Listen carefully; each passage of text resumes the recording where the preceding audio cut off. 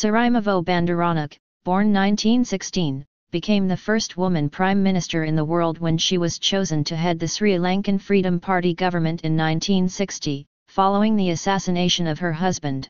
She pursued policies of non-alignment abroad and democratic socialism at home.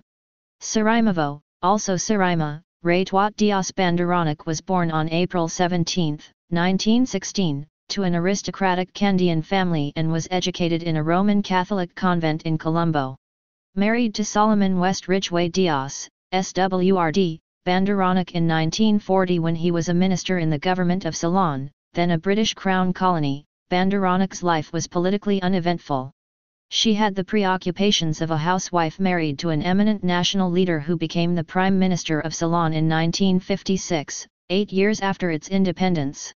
In 1959, however, SWRD Bandaranaike was assassinated by a Buddhist monk, and such was SWRD's charisma that his party, the Sri Lankan Freedom Party, SLFP, chose Sirimavo Bandaranaike to be its leader.